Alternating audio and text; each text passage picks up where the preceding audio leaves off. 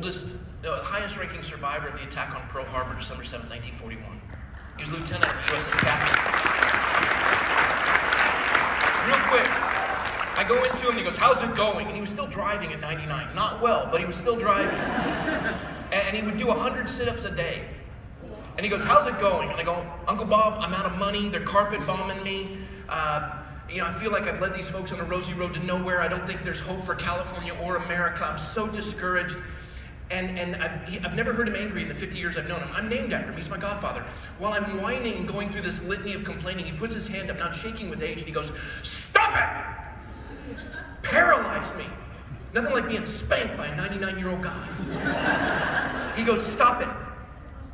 He said, "You don't know tough. I was 16 years old in the Great Depression, and we didn't know where our next meal was going to come from. And had not been an appointment to the Naval Academy, I would have never gotten a college degree. And you don't know this being a history major, but we had the 22nd largest military on the face of the earth. And I was in Pearl Harbor on December 7, 1941, when the Japanese sank half our Pacific fleet. They sank my ship. The harbor was on fire, and I was pulling my shipmates out of the water, and they were dead. And the next day, we took on a two-fronted war against two fascist nations that were geared up for war, and our military was decimated.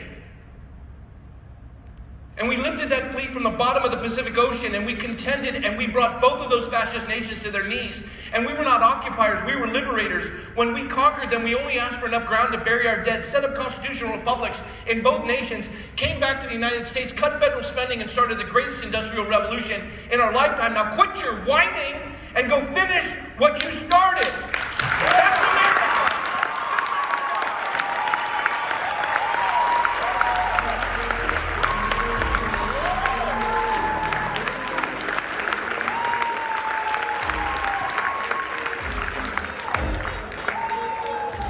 Please welcome to the stage